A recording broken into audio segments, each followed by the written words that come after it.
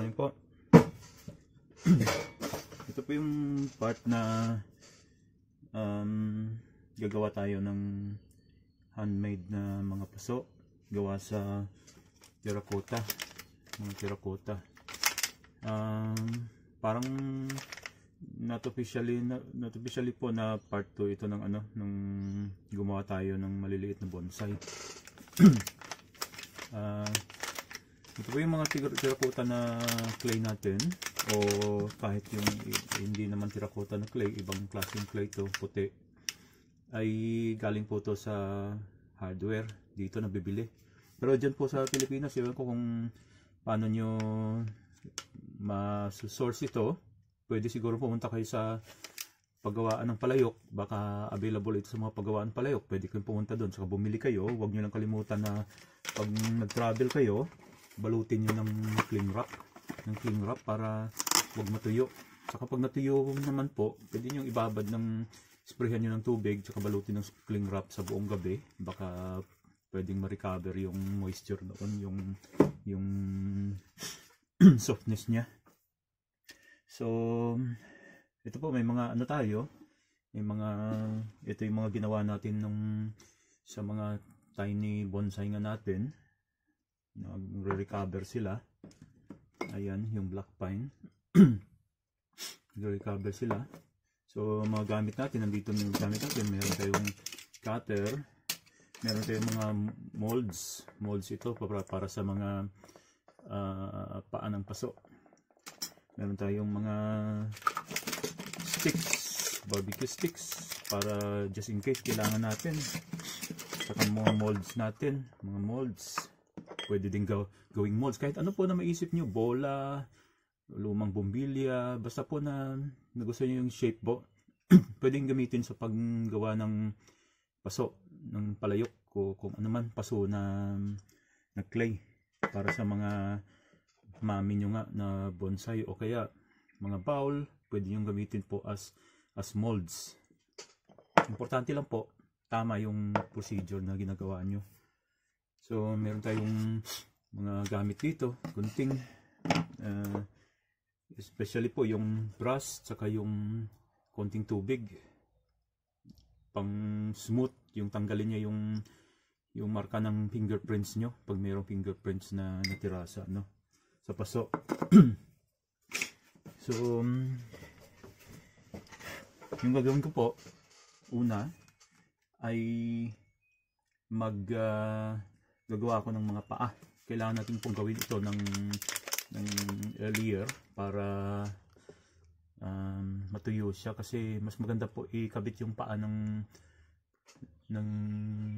paso pag medyo dry na sila, yung paa ng paso. So buksan po natin to, yung mga clay natin. Air drying po to na clay, hindi po mababasa kasi baliktad na naman yung camera ko. Pero air drying po to na clay, ibig sabihin po natutuyo siya ng walang firing. Yung firing na sinasabi dito ay yung lulutuin siya sa parang pugon, parang oven, na lulutuin siya, i-cure siya para tumigas. So dahil ito air drying, hindi na kailangan po yung firing, wala nang firing na involved. Pero pag pininturahan niyo pa rin po, pwede pa rin i-firing ng konti, yung mababang temperatura lang, mga 200 degrees o 100 degrees, para lang na matuyo yung pintura. Normally po, pag nagpintura kayo, acrylic po yung gagamitin nyo na pintura dito, acrylic. So depende sa inyo kung anong klaseng pintura, kung gusto nyo na may design na pagpintura sa kanya, basta acrylic po yung gagamitin nyo.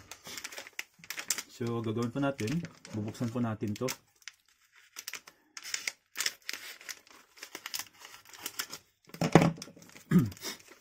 So sa loob po ng clay bag, ganito po, may balot siya na plastic.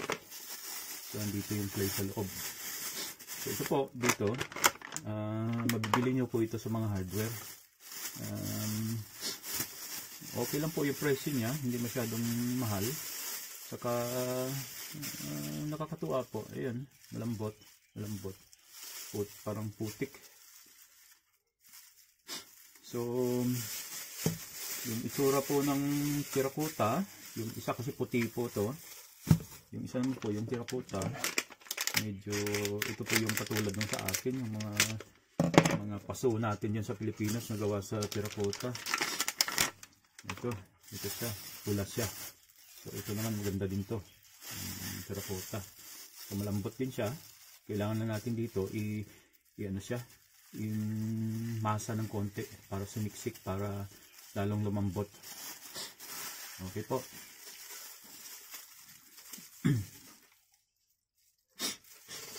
Medyo sinisipon po tayo ngayon.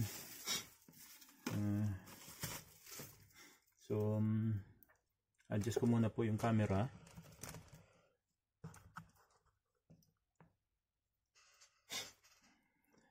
Okay. So para makita nyo yung ginagawa ko.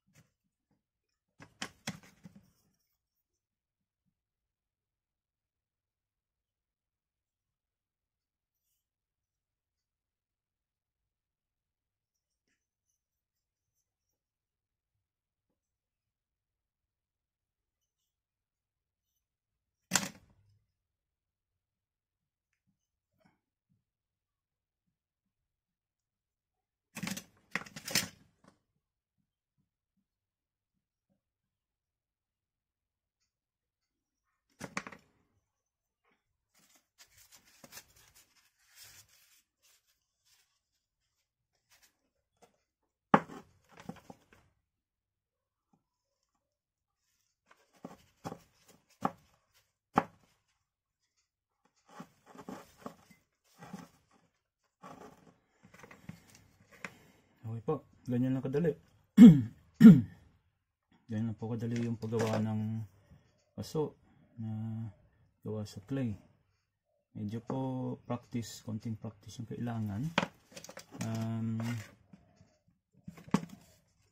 Hindi po siya talagang madaling-madali sa pag-ano nyo, sa halimbawa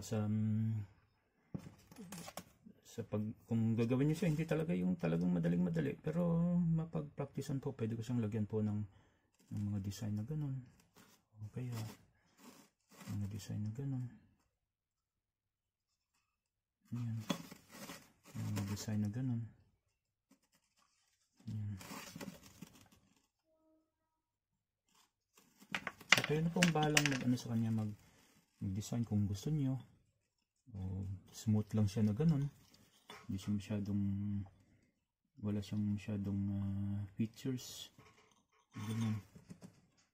So hindi po kailangang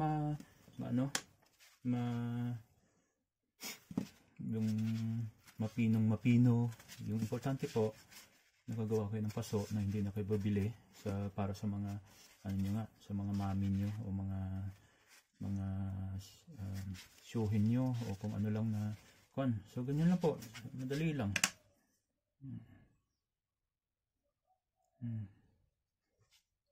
So pag nalagyan niyo po yan ng halaman, talagang maganda na yan.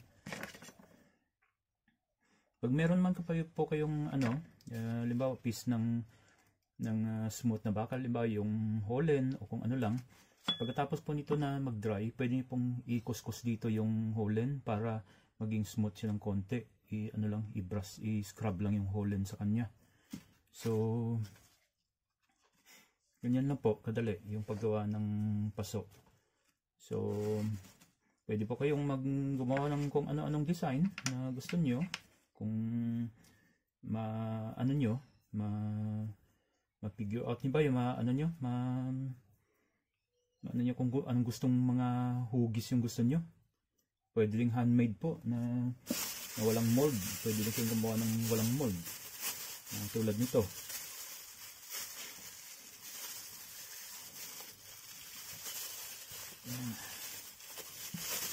So yung gagawin lang natin po dito, patutuyuin natin to sa araw. So siguro po mga 24 hours ito na patutuyuin natin sa araw. Hanggang maano siya, maging solid na siya na magagamit natin sa ating mga bonsai. Ito po yung ginagawa ko para yung may sarili akong freedom na kung ano yung hugis na gusto ko. Ayan. So pwede kayong gumawa po ng handmade na paso tulad nito.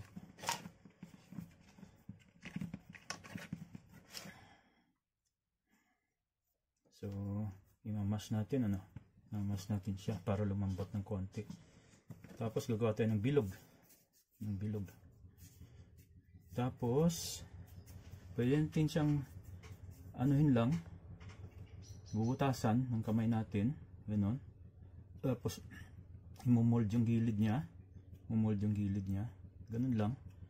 Ano po, habang iniikot mo po yan, habang pinipisil mo po yan, lumalapad yan lumalapad siya habang pinipisil siya. So, pwedeng ganun po, kasi mga mami lang naman po yung lalagyan natin, mga maliliit na mami o mga maliliit na kishi. So pwedeng ganun po, pwedeng lagyan nyo ng ganun. So pwede nyo pong lagyan ng paa dito. Ayan, lagyan ng paa sa may gilid. Lagyan ng paa, 4 na paa. Ayan. Tapos lagyan nyo siya ng butas. Halimbawa, square yung butas niya. Square. Lagyan ko ng butas. May gilid. Ayun. May butas na po siya. Ayun, may butas na. So, ganun lang po. Pwedeng ganun din. Okay na din po tingnan yan. Yung ganun. Pwedeng lagyan niya siya ng parang dito, rail na para mag-drain siya ng tubig para hindi tumigil yung tubig sa gitna. Pwedeng may rail siya ng ganun. May rail siya ng ganun. Yan. So, lumabas yung tubig. So, pwede pong ganun lang yung paggawa nyo ng paso. Pwedeng ganun lang. Yun. Para lang po sa mga ano nyo, sa mga showhin nyo. So, pwede nyo pong ganyan. O, buksan ng ganyan. Buksan. Ganyan. Medyo malapad. So, nasa sa inyo lang po talaga yung yung pag-isip ng tamang paso nga para sa mga ano nyo, sa mga maliliit na bonsai. So, creative lang po na thinking, creative na pag-iisip, magagawa nyo po yung So, pwedeng ganun lang po. Yun. Hindi po kailangan katulad noon nung ginawa ko. So, kung gusto nyo i-brushan siya para maging smooth, yun, maging smooth siya, pwede din. Yun, maging smooth siya.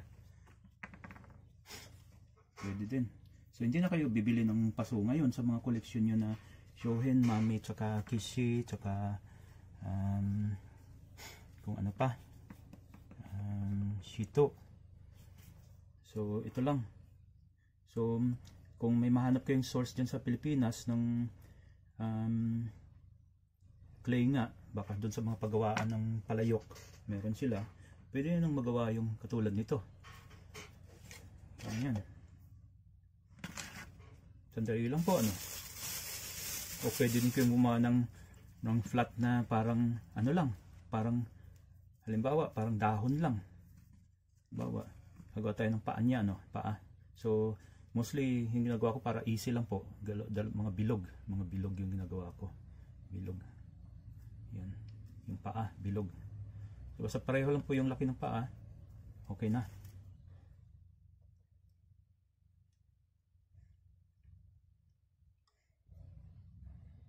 Yun, bilog, dalawang bilog. So, gagawin ko lang po, dadagdagan natin to ng konti. Pinili ko po itong puti kasi masyadong makalat yung parang makalat yung pula, yung terracotta. So, puti po yung ginawa ko, pinili kong gawin. Makalat yung terracotta. So, pwede kayong gumawa ng ganito po. I-mold nyo sa palad nyo. Yung ganon.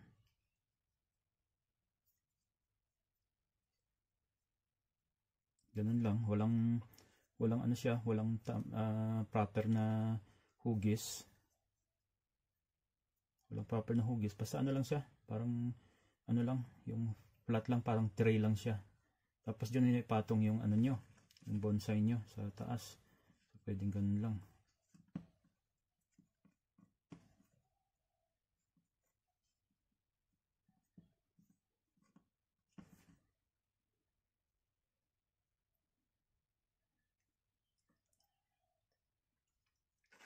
So, lagyan din natin siya ng butas sa likod.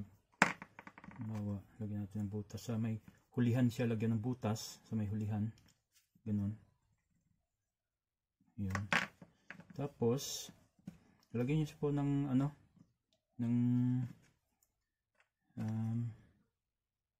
paa dito. Paa dyan. Dalawa. Yan. O paa din dito. Isa din dito. Yan. Tapos, ganun na siya. Nakaangat yung puwet niya. Tapos, nandito yung harap niya. So, parang pwede nyo taasan yung dito na part. Parang ganun. Yan.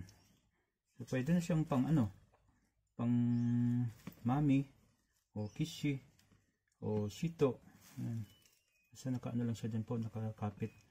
Ganun po. Basta nakaangat lang po yung puwet na yan. Yung puwetan niya nakaangat lang.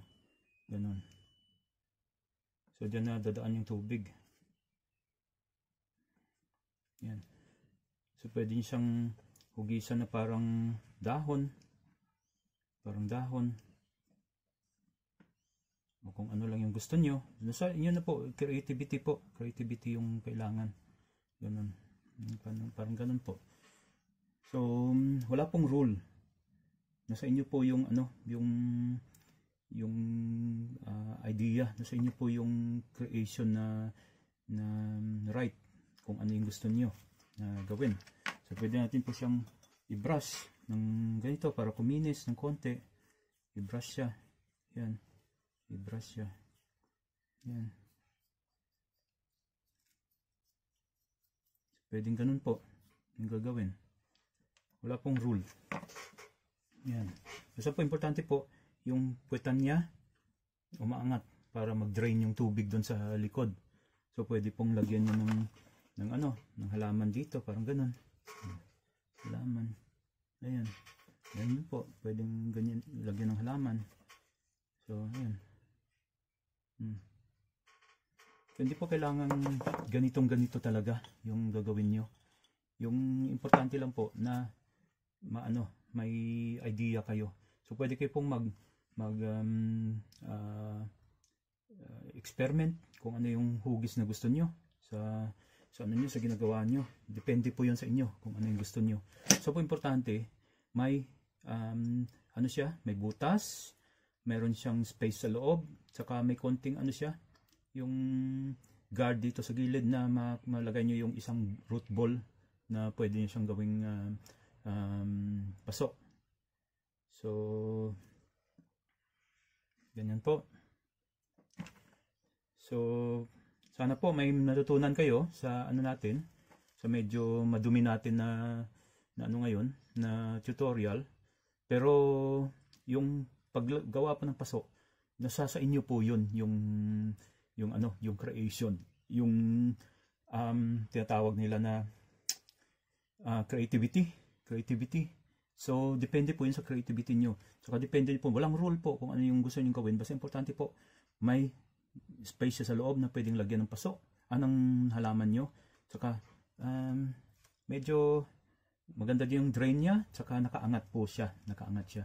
So sa inyo na po yung creativity na nyo, kung ano yung maiisip nyo na design na gusto nyo, nasa inyo na po yun. Basta importante po, pwede siyang working siya talaga, na pwede siyang paglagyan ng halaman, may drain siya. Katulad nito yung ginawa ko po, inangat ko yung puwitan niya. So hindi kailangan pong nakaangat yung harap niya. Importante lang po, pag naglagay kayo ng tubig, may dadaluyan po yung tubig palabas, hindi po mag-i-stay yung tubig sa loob. So pwede pag nagdilig po ako dito din lalabas yung ibang tubig sa harap. Dito. Parang ganon. Yun. So lalagay dito yung halaman nyo sa loob. Saka lalagyan ng lupa, saka lalagyan ng konting bato, lalagyan ng konting moss. Maganda na po siya. Dito yung yung halaman nyo. So okay po. Sana po may matutunan kayo sa konting demo natin, konting tutorial natin about maliliit nga na paso na pwede nyo gamitin sa mga bonsai nyo, sa kishi, sa shito, sa mami. Pwede rin kayong gumawa ng medyo malaki kung medyo malakas yung loob nyo, medyo may confident kayo na gumawa ng malaki, pwede rin kayong gumawa ng malaki. Kasi importante po yung rule niya nga na kailangan may butas, may paa na inaangat siya, ini-elevate siya para maka-escape yung tubig. Tsaka yung hugis, unlimited po, nasa niya yan, sa sariling creativity. Okay po, salamat po. Hindi ko po alam kung saan kayo makakuha ng ng clay sa Pilipinas, pero palagi ko po yung mga paggawaan ng palayok, pwede po kayong kumuha doon ng paso, ng clay, para kayo na lang yung gumawa, kasi maliit lang naman yung mami na gagawin nyo, o mga kishi o mga shito na gagawin nyo, so o mga shohin. So pwedeng kayo na din po yung gumawa nun, kasi pag iba pa po yung gumawa tapos binili nyo po, medyo mahal po yung matatamaan ng presyo nun kaysa kayo pong gumawa. Tapos pag kayo po yung gumawa, may freedom pa po kayo na gumawa ng sarili nyong mga designs kung ano yung gusto nyo. Basta creative lang po na na pag-iisip, yung mag-isip kayo ng mga magaganda, mga unique na mga design para gawin nyo. Pero yung ginawa natin po ngayon, yung tutorial natin na ginawa, medyo madalian lang po. Kaya hindi ko masyadong nagawa siya ng sakto talaga. Pero at least po may idea po kayo at saka nagbigay po sa inyo ng konting lakas ng loob nga na subukan din siya. So ito po yung mga ano natin. Pag natuyo po ito, kusa na lang ito matatanggal sa ano niya, sa mold niya. So maganda po ito yung itsura niya, ganun, no? Maganda siya, para siyang flying saucer. Pero pag nalagyan po ito ng halaman, maganda yung itsura niya. Ayan po. So tatayo din siya ng sarili niya ng ganun. Saka pwede natin lagyan to ng kung anong maliliit natin na halaman na mapuno na bonsai dyan sa backyard ng mga starter kit natin.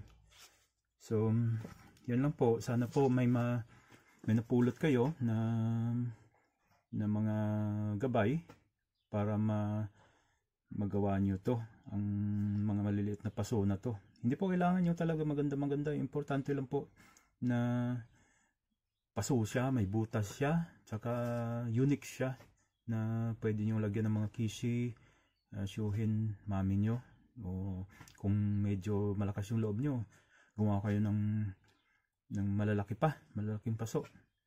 Hindi ko po kaya yung malalaking paso kasi kailangan po doon may machine. Siguro pag square po, pwede kong gawin. Pag square lang siya, imomold ko lang siya sa box na ganun. Pero sa mga maliliit na po na to, magaan gawin. Saka madaling madaling i-handle ba, madali siyang i-hawakan, madali siyang i-mold sa kung ano-ano lang na maliliit na bagay na pwede niyong pag-moldan sa kanya.